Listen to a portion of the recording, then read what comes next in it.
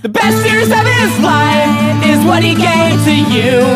Never late a day, he's been faithful and so true. Putting up the tombstones and digging down the graves for over 30 years now, and I can't believe you had the nerve to say that now you're gonna have to cut his pay, 'cause one of your priests is such an awful thing.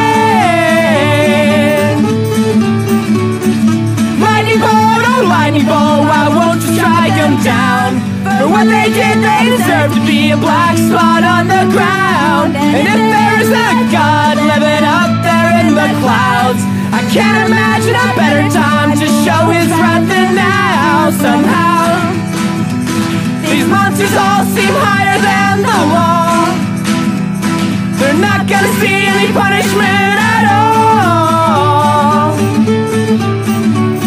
They didn't give a damn about your God or your church. He was just an honest man looking for some honest work. And in his little finger, he's got more purity than a whole church load full of your child molesting priests. It seems you're making him pay for the guilty sins. 30 years and that's the thanks he gets. Well, it's hard to imagine there could be a greater sin than using your trust for abusing a kid.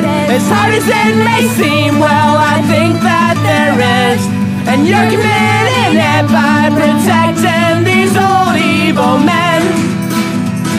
And if there really is a judgment day, you're gonna have a whole lot to explain.